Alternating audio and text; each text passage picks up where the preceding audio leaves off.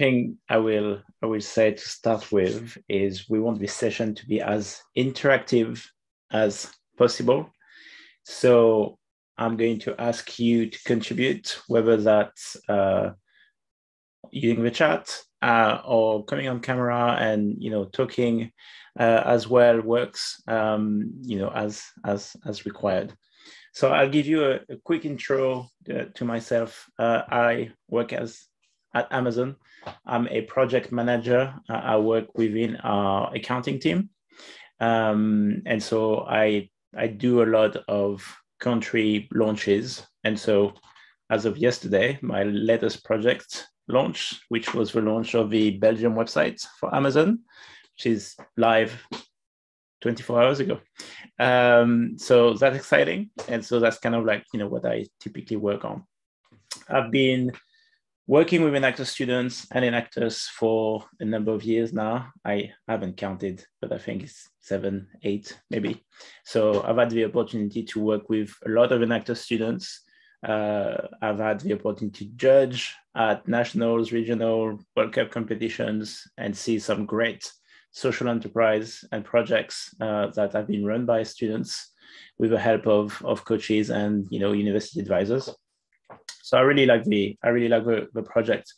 And what I would like to do today is to talk a little bit about why I think this is a great program from an employability standpoint, because it really reinforces a lot of the things that companies are going to be looking for when you apply for grad roles. And so I'll use Amazon as an example because that's what I know best. I've worked at Amazon for 22 years now.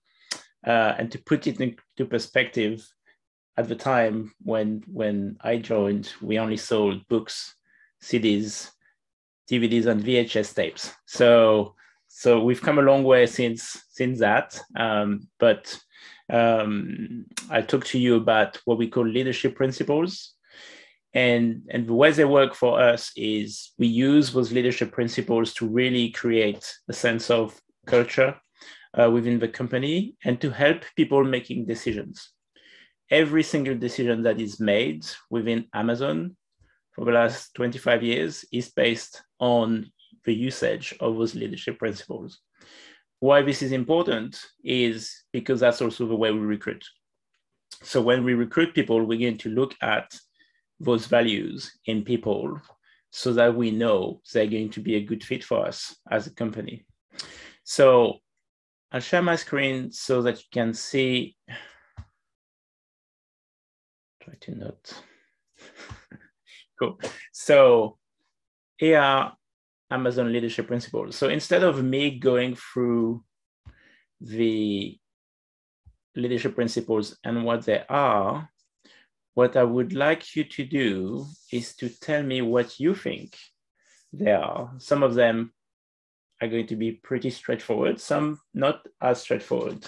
So who wants to get us started? You can use either the chat or come off microphone, assuming you have the ability to do that. And tell me, let's take them in order. I think that would be more straightforward. The first one is actually not our leadership principles, it's customer obsession. What do you think that means?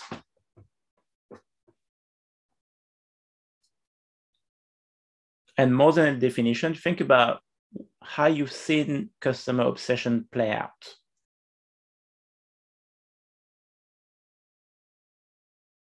Meeting customer needs, how do you do that?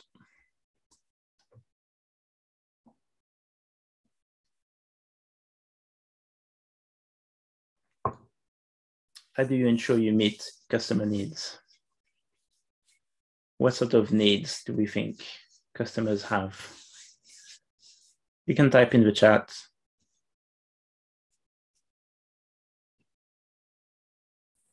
Delivering products, yeah. Customer satisfaction. Putting yourself in the shoes of a customer is a good way to know or to actually try to understand what the customer needs. Deliver customer experience. Cool. So customer obsession means really putting the customer first, right? Trying to think about what the customer needs, of course. And so if we think of Amazon, it's going to be things like, we know people are going to want to pay as little as they can for a product, right? So price is going to be pretty important. We know that people want to get their products fast, right? For the most part. So convenience is also very important. And also you want to be able, whatever you find looking for when you come on Amazon, right? So if you're not finding the products, that's a problem. So from a customer, satisfaction point of view, you're kind of looking at those three things for us specifically. But if you think about it a slightly different way, in terms of always putting the customer first, it's you're not satisfied with a product that you bought, and you received yesterday that you ordered on Amazon. You're going to get in touch with the customer service. From that point, if I'm the customer service associate, I know already what's going to be the best outcome for you. And typically it's going to be either you want your money back or you want a different product, assuming, let's say, it's broken or there's a problem with it. So it's always very easy to know what the customer wants in those very specific situations, right? So when we think about Enactus, can anybody tell me, in the context of Enactus, who would be the customer?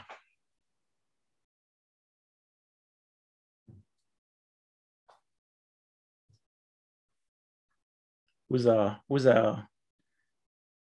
trying to not to say the word. Who's our customer in Enactus? The students. I would say if you Enactus UK, the students probably are your customers. Yeah. Partners. They could be stakeholders as well. Who is going to be impacted by those projects?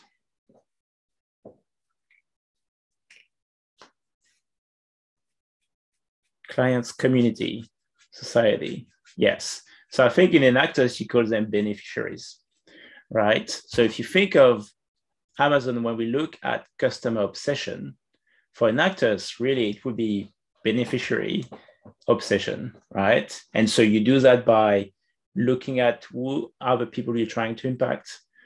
You're trying to ask them questions. You do a needs assessment so that you understand who your customer is. So you can see once you've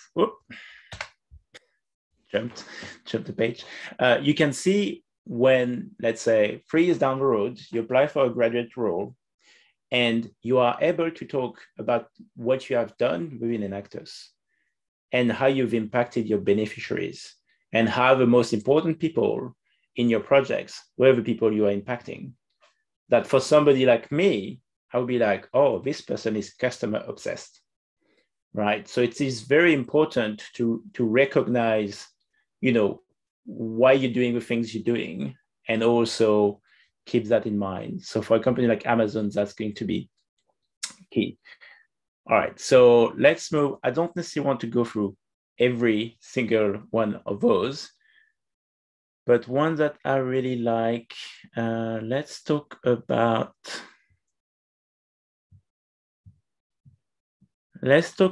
learn and be curious.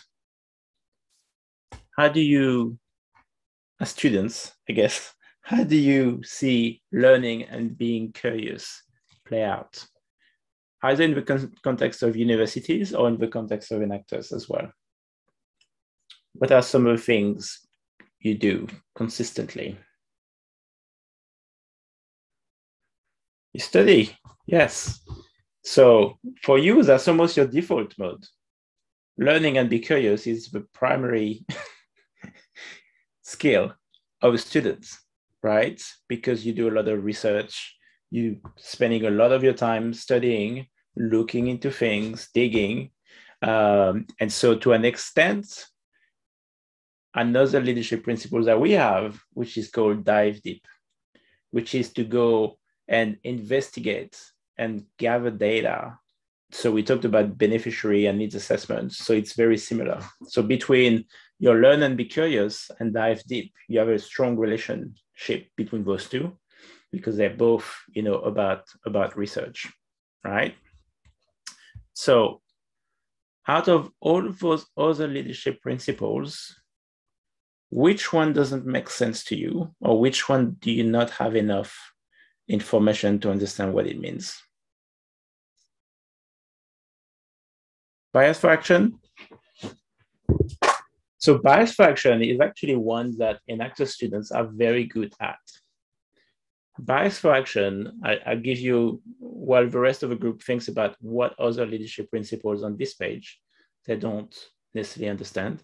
But bias for action is basically the ability to go and do things. And one thing I've learned about Enactus students is they excel at going and doing things, right?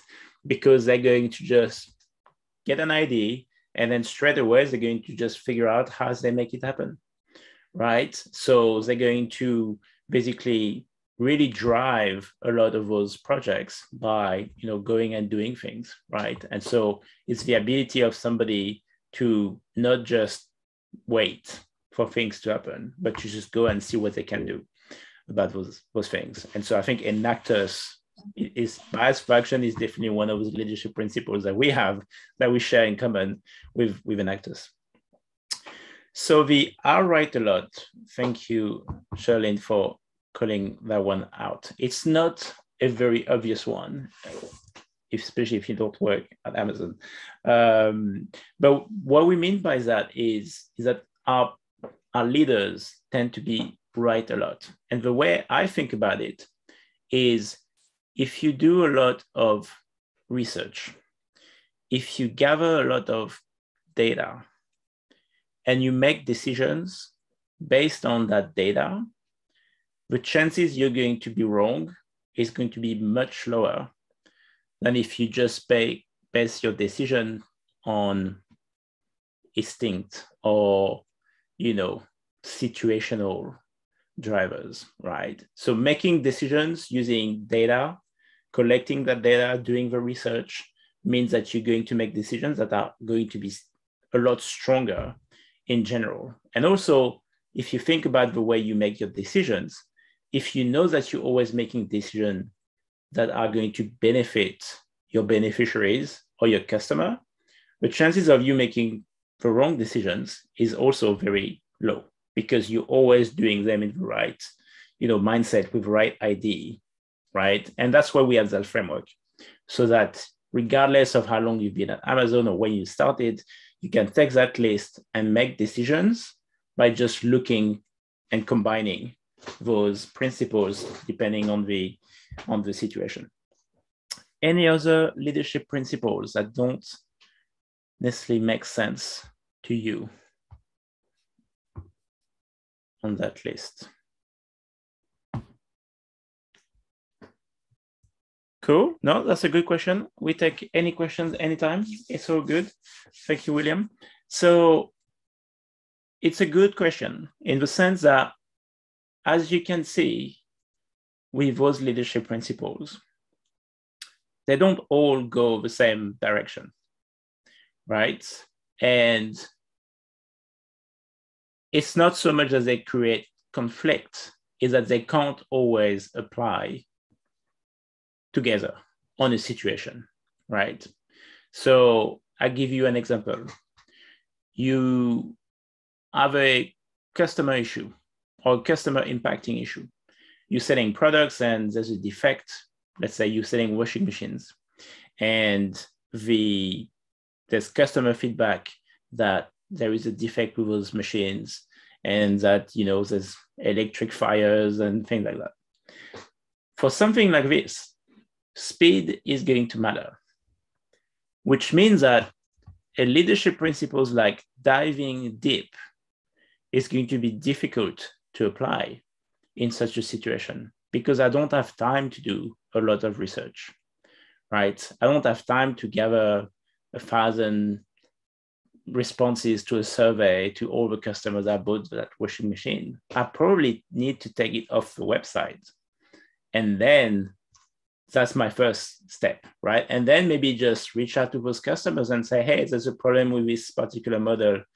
It was confirmed by the vendor. Maybe we need to talk to the vendor as well, right? So you can see that depending on the situation, some of those leadership principles are not going to be our preferred option, right? Which is why it's a framework. And so, the way I think about those is sometimes you have a choice, right?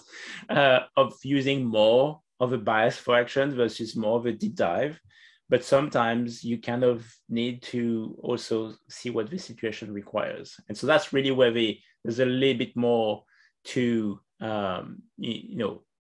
there's a bit more of a preference of the individual, but there's also kind of what the situation is. Abs, I think you have something to add to this. Yes, I think it's a really good question. Hey everyone, I'm Abs from Prime Video. I've seen quite a few examples where, as Fred mentioned, you sometimes have competing priorities. I think of all the principles, one of the real focus one is customer obsession. So I've been in a lot of internal conversations where people are having a debate and everyone's, you still have your own teams, your own objectives, and someone will argue that, invent and simplify is a lot more important in that moment than doing something quickly and vice versa. And ultimately, sometimes you have to take a step back and think, what is the best thing for the customer? Are we really doing something that's going to solve the customer problem or add extra value to them? And if we are, what's the best way we can do that? If we think actually delaying a project will help us deliver for customers better and deliver a better experience, maybe that's the way we need to go. But if something's broken, a quick fix is really important so we don't impact more customers in a negative way. So just wanted to share that as well. No, absolutely. Yeah. And the other thing worth mentioning is you don't always utilize every single leadership principle to solve an issue, right? It may be that bias for action and ownership is all it takes to solve, a specific issue. You just identify the issue, you decide that, you're going to own it and you're going to drive resolution. You're going to talk to all the people that you need to talk to come to a conclusion, propose a conclusion, and then, maybe the problem is solved. And so an individual with those two leadership principles, that's the main characteristic of how they drove it, would be the solution for those, right? But if it's something else, maybe deep dive is going to be the path we take.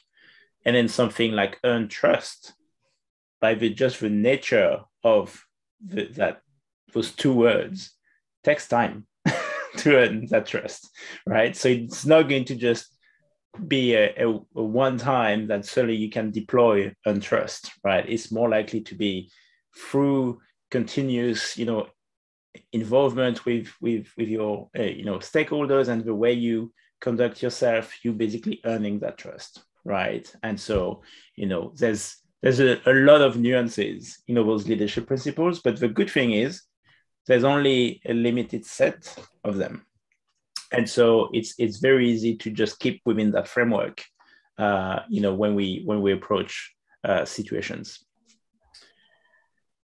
Cool. So we'll get back to the leadership principles in a minute. But I just wanted to give maybe in terms of like the Enactus life, the sort of experience that you have, right?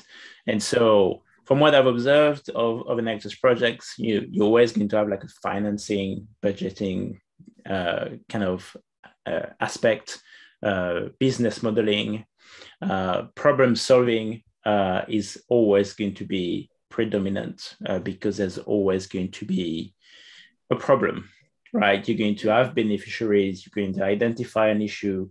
It could be local, it could be international, and you're going to just set out to solve it. So problem solving is always big.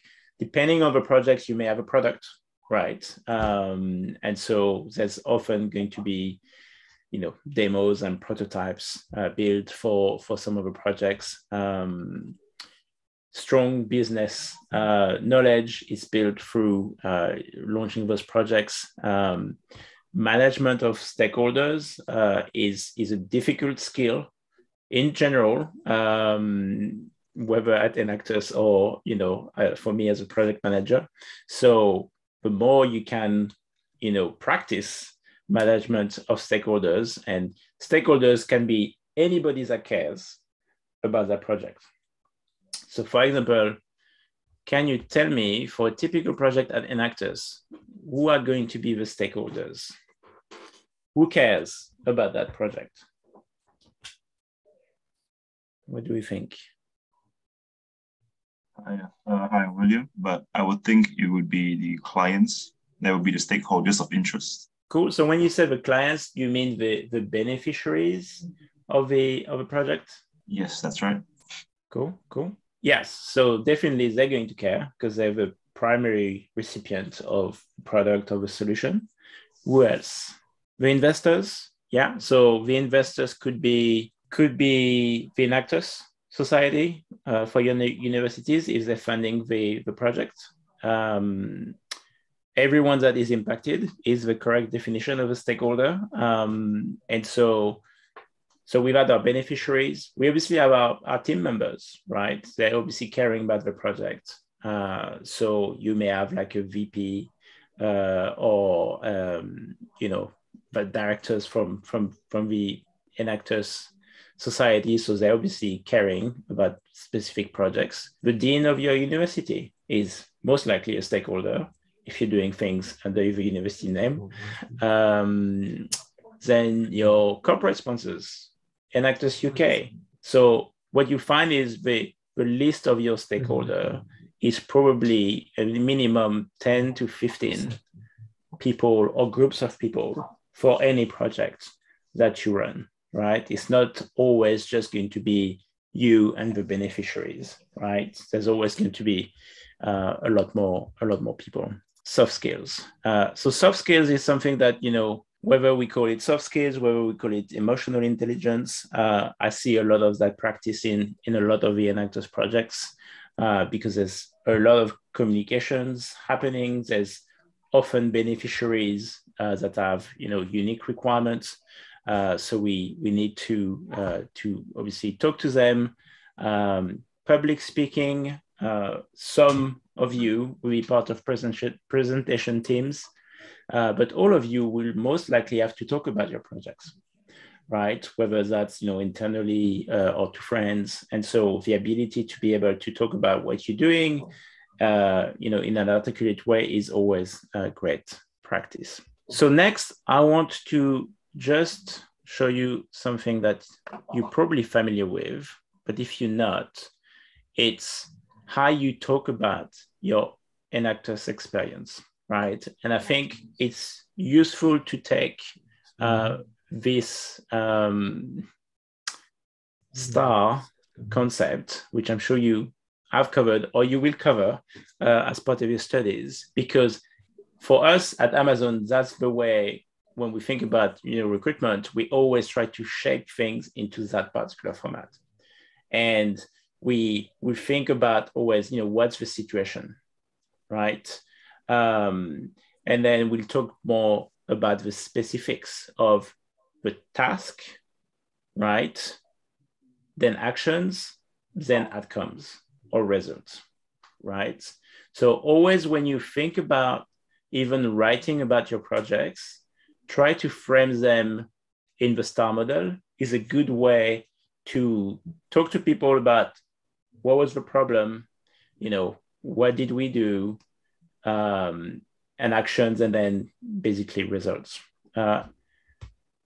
Is everyone familiar with the STAR model? Who hasn't heard of the STAR model before? First time. Cool. So if you haven't heard of it, do a quick Google search. Will definitely turn out a lot of context on that, but it's a good model because it will allow you to talk about some of your experiences. Now, oh, I want you to go back. So we're back on the leadership principles. So there's something missing on that list. There are 2 leadership principles that are not on that list. So we're going to play a little game. You're going to have to find me on LinkedIn and tag me in a post. You're going to tell me what your favorite leadership principle is out of that list. And you're going to tell me one of the 2 leadership principles that's missing. What are they? Cool. So that's the little game we'll play online. And there's a reason for that, right? When we talk about employability, the more you can do upfront of you applying to a graduate role, the better. So that starts now. And that means you documenting your journey on LinkedIn. And so what I mean by documenting your journey is if you are going to an employability week and you're not creating a post about what you've done or what you've learned in that week and sessions on LinkedIn, you're missing a trick. Because then 2 years from now, apart from you, nobody's going to know you've gone to that employability week. That a fair assessment? You think 2 years from now? Like, I'm certainly not going to remember the names in the chat, right? Even though we've interacted. So unless you find a way to crystallize that interaction, right? I'll give you an example of how I think you should play this. We have William ask a question, right? And he asked about causing conflict, leadership principle causing conflicts.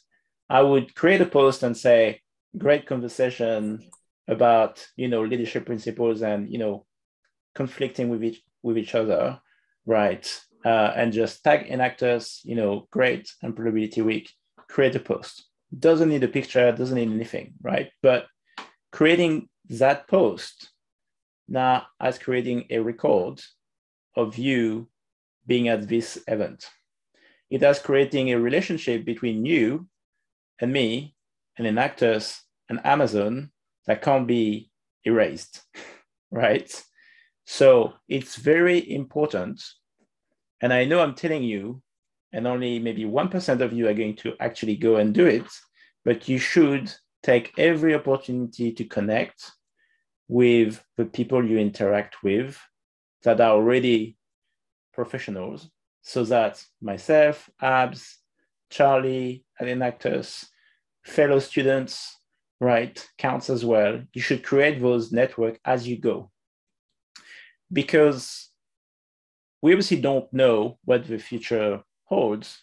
You may not be interested in working, at Amazon, and that's fine. But you will come across many companies, many people that you may want to work for, if not as a graduate, maybe 10 years down the road. You don't know. So build it up, and maybe that network will grow over time effortlessly if you focus just on the documentation of a journey aspect. Cool. So you obviously have my permission to connect on LinkedIn with me, and we still have that little game of you creating a post, tag me, and telling me your favorite leadership principles, but also one of the 2 that we are missing. I haven't decided what the prize will be yet. But yeah, like Ab says, make sure you tag Enactus UK as well, right? So ideally, you want to be making this a practice, right? I know it's going to feel uncomfortable for some. For some people, it will be natural. It'll be just like posting on Twitter. They'll be like, yeah, what's the big deal?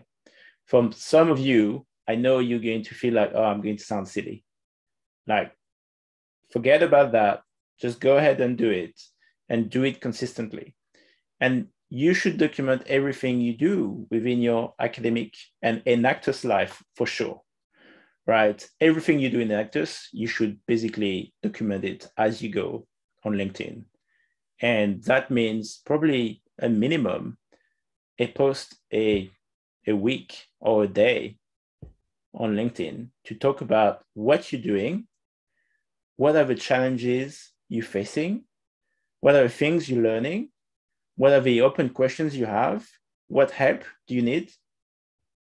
Once you've connected with me, unless you're documenting on LinkedIn the challenges and the help you need, I don't know about it. But if you connected and then you have questions, open questions on LinkedIn, LinkedIn is most likely going to show me, right? I'll be like, oh yeah, this person, like I remember they were at the Employability Week and we talked about leadership principles and they're working on this project. Let me see how I can help them. If you don't do that in the open, and LinkedIn is going to be the best platform, then it's very difficult for people to help you. Okay, does that make sense? I'm expecting loads of connection on LinkedIn. Cool. So I think, Charlie, let's go to Q&As because that's probably the best thing to do now. Yeah, for sure. If you've got any questions for Fred, pop them in the chat or direct message them to me if you're really shy or if you're feeling brave. Come on camera, I should say, and ask a question. Thanks so much, Fred. Abs has popped in the chat. It's absolutely right. Make sure that Enactus is mentioned on your profile. There's nothing that kind of gets to me more than a student who will say, oh, I've applied for X job and unfortunately I didn't make it through the interview, or I didn't, make it through a stage. I said, did you mention Enactus on your CV? Did you mention Enactus? And they go, oh, no, I didn't. It's like, oh, my goodness me.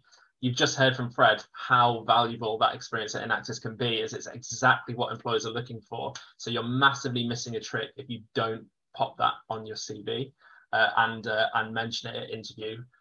It really gives you all sorts of examples that you can kind of pick pretty much any one of those leadership principles and find examples that you can give using the STAR method, as Fred said, to really emphasize that. So yeah, any questions you've got around that or kind of anything at all, really, pop that into the chat or come off mute and ask us directly. We're happy to answer any questions you have. William, a raised hand from you. Hi, Frederick. Hi. After taking your advice on the LinkedIn, I haven't made my account yet, but I found the answer to what you were looking for. On the aspect that what was missing. Would you like me to say it out here instead? Yeah, you can email me as well. Is my email address. And is another way for you to reach out if you have any questions or if you need any help with anything. That's my work email address. Amazing. And I've actually got a question. Is there any employability opportunities for postgraduates to go for internships or like job scopes like that? There is. I don't know the specifics, but I think all of those typically are going to be on our Amazon.jobs site. So all the internships, all the graduate roles, they tend to open at a specific time, like towards the end of the year. So probably about now, if they're not already closed. So I would say probably just check the Amazon.jobs site for specific areas. Thank you, Abs. Amazing. Thank you. Any other questions? Now would be a good time. Now's the time to ask. Don't be shy. You only get this chance once. Something which I kind of would love kind of to see more from students is these opportunities to speak directly to people who work in the industry and have a lot of experience are few and far between. And kind of like, don't be afraid. Like there's no stupid questions. Just put yourself out there, and you never know what might come back. So please go ahead and do ask a question.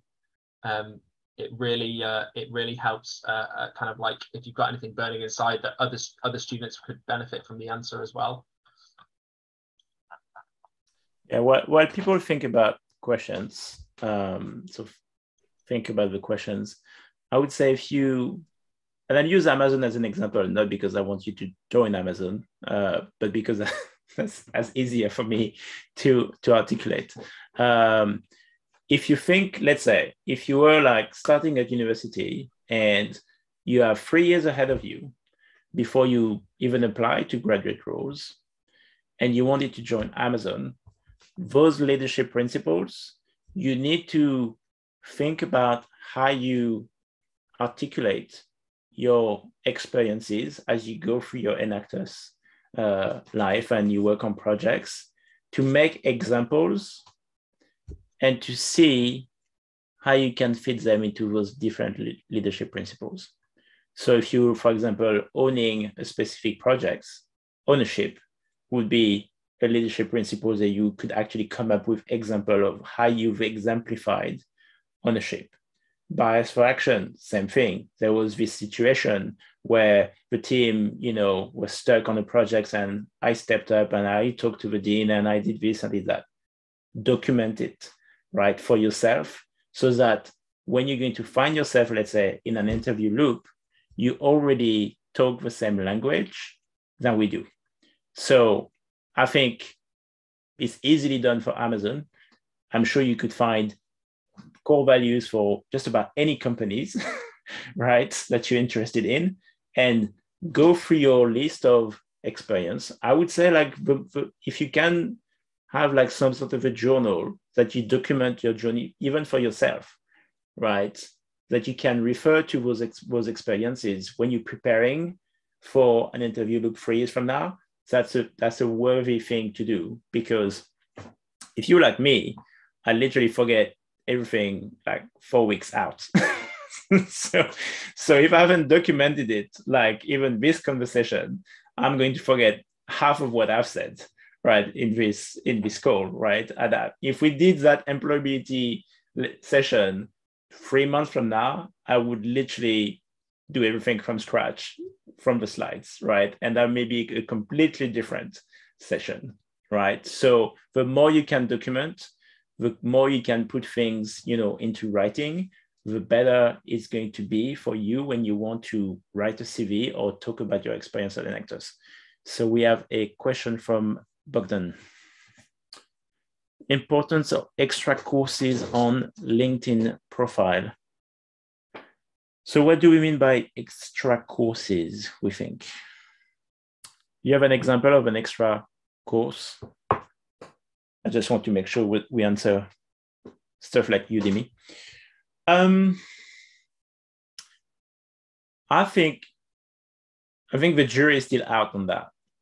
It's going to be my view, because it's really, you shouldn't do training, obviously, for the sake of doing training. Training is only going to be valuable if you can use it, right? So I would say you're better off taking training that you can use or benefit from in the context of your studies or your Enactus. And if there's a way for you to, I would almost think of it the other way, right? If I worked as a Enactus project lead, does it make sense for me to take some sort of a certification about PMP or Prince, right? And use that experience to basically solidify that certification, right? That way you have both theory and practice. The training just on its own, certification that's empty because you're not actually doing the job on using the principles, I would say I would stay clear of. I don't know what companies look for and whether they completely ignore some of those, because I think it's more about what you're doing than the degrees or the certifications you hold ultimately. Yeah, I agree with that. I think it's a bonus, right? If I'm hiring someone for a marketing job and they happen to have done like a Google course in SEO, I look at it and think, oh, it's a bonus. It shows me they've done something else to build up their skills in that area.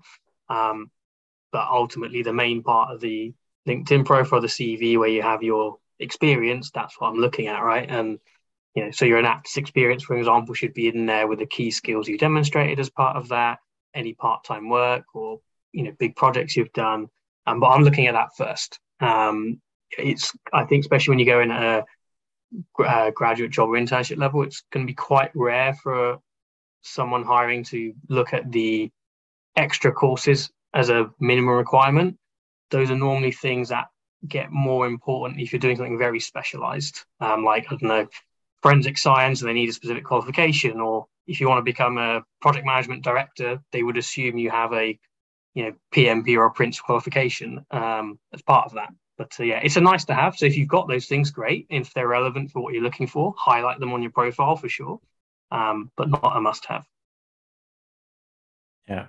The one thing I would say is I like platforms like Udemy because it's a great way to get condensed, informations about a specific topic. Now, the quality of it is going to vary because there's just so many different offers, right? Which is why I think ultimately, most likely, is going to be discarded by most people recruiting, if I had to guess, because it's not an official curriculum. So yeah, that's the way I think about it. And so we kind of answered a little bit of your question, Alicia, on would you add Enactus to the experience section on LinkedIn? The way I think about Enactus and the way you should document it is if you're working on a project, that project should have its own LinkedIn page, because that project is now a company for whom you work for. And because you work for that company, that project, then you should document what you're doing within that company, right? What are the things you're working on? What are the challenges, the impact you're having? So the way you're going to document on LinkedIn is by creating content on a regular basis that is going to illustrate or validate what you're ultimately going to write on your CV, right? When I go and read your CV and it says project manager for Enactus on this project XX, I'm going to go to LinkedIn. I'm going to click on your profile and I'm going to scroll down to see if I can see anything about it. Because that's the only way I can validate it's true. Yeah, I would treat an Enactus experience like anything else, right? If you think about it, you're working on Enactus for at least one academic year. That's, it's basically like a job. So I think at this stage of your careers, I would put it under experience, but you should write it in the same way. Like, what are the key things you've delivered as part of that? What are the key skills, just like you would with a job? That's certainly how I started doing it when I was an actor student. These days, if you go on my profile, I've shifted it down to volunteer experience because now I have loads of other work experience, including with Enactus UK, filling that section. But it's kind of personal and to you. I think the main thing is it should be in there and you should do it justice and call out, okay, great. So you did this. So what? What did you learn? What did you develop? What did you deliver? I think if you write it in that way, then I think to an employer, doesn't matter if you got paid for it or not. It's more about what did you learn from that, and they can look at that and think, right, this person has all these extra skills I'm looking for this grad scheme, this internship, for whatever it is. Yeah, absolutely. So we have a couple more questions. One from Daniel. Do referrals from LinkedIn connections really help students' applications for grad schemes and jobs? Connections on LinkedIn are people, right? So if you know people, right, or if you're connected to people, it's always going to be an easier conversation, right? Let's say you reach out to me 3 years from now, and we're first connection. I know we've interacted, right, already by the fact that that connection exists. And so you're already a step up to anybody else that would reach out and say, hey, I'm interested in the job, right? And so I would say it matters the same way it's always mattered that, you have a network, right? What LinkedIn does is create like a very easy way to maintain that network, even though we may not interact for 3 years, right? Because LinkedIn is going to tell me, hey, it's Daniel's birthday in 2 weeks' time. I'll be like, who's Daniel, right? But like, you know what I mean? Like, it's like now you're just not a stranger, right? And if that connection doesn't exist, it's just very hard, right? To keep track of everyone. So I would say 100% connections matter, and those referrals are going to matter because, you know, depending on the companies, they may have already a fast track program where they can just feed in names. That means you're 3 steps ahead, right? Not all companies are going to have those, but if they do, then that connection and that referrals definitely matters a lot. Then Kieran, what courses can help us to get a job at Amazon without any previous experience? I think Amazon is always going to look at those leadership principles. That's the way we recruit ultimately.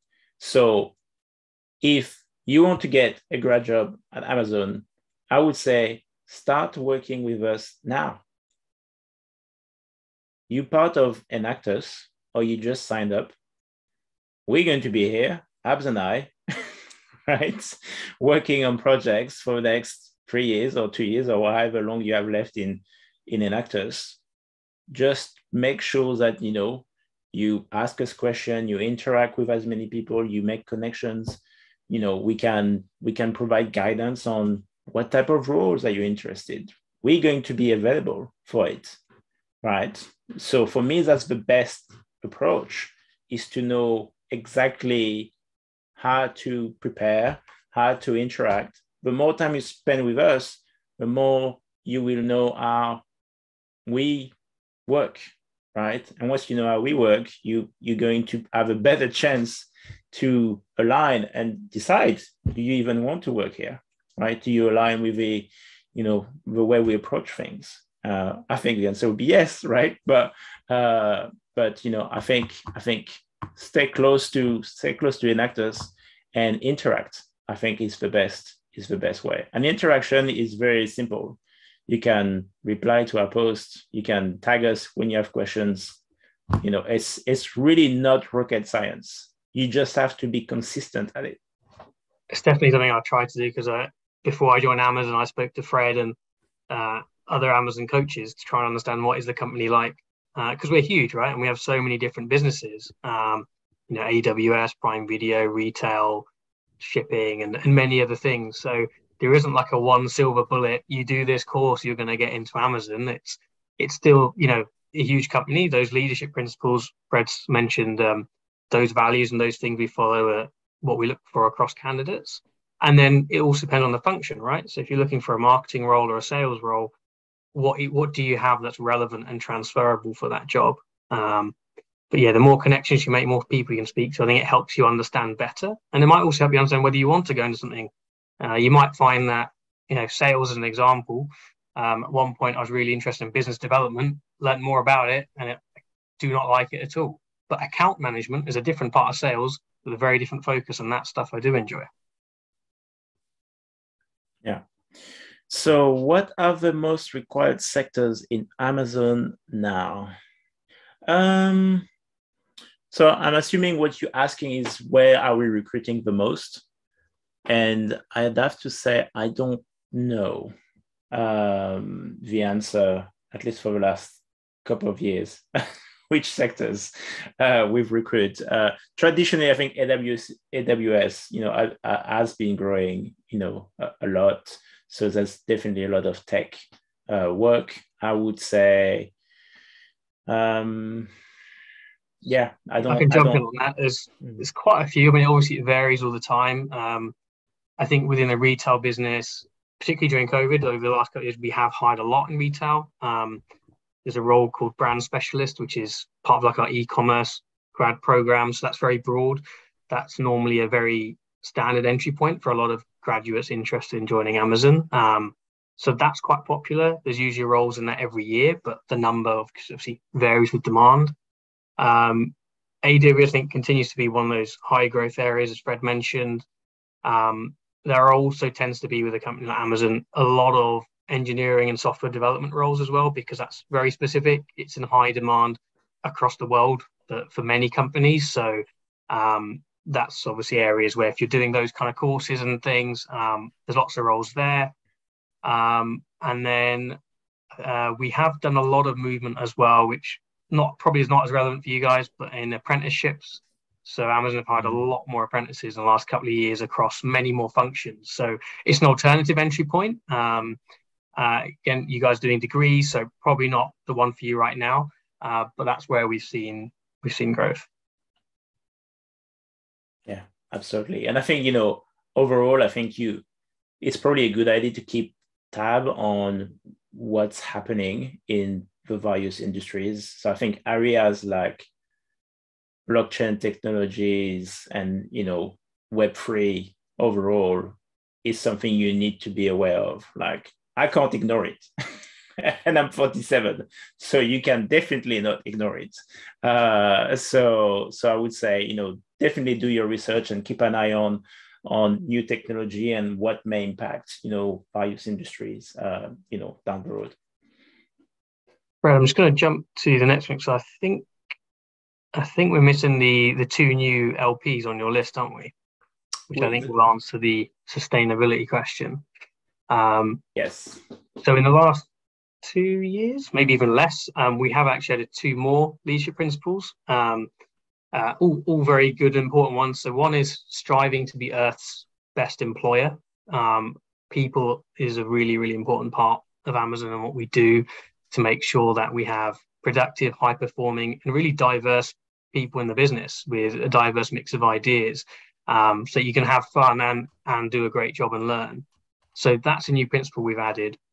And the second one, which links to the sustainability questions, is literally called Success and Scale Bring Broad Responsibility. And I think this is something we've been doing at Amazon for a while, but we really wanted to put it more explicitly as part of our approach. And we recognize we are big, we impact the world, we are far from perfect. And, there's a lot of change and a lot of responsibility we have to local communities and the planet. So how can we bear that in mind when we're building our business, when we're serving our customers? How can we do better to help them? And, you might see that in things like, we've changed most of our packaging now to be made from cardboard completely and ditched a lot of the plastic for stuff that we deliver directly. Through Alexa devices, we are able to reach people who might have vision impairments and help them find a different way to order food and shopping and things. So that's just kind of an example of how sustainability has become a key leadership principle within that new one.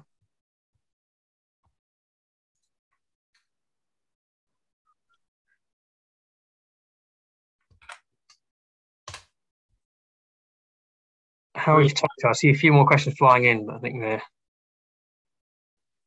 Yeah, I'm sorry to interrupt the session, but unfortunately we are out of time.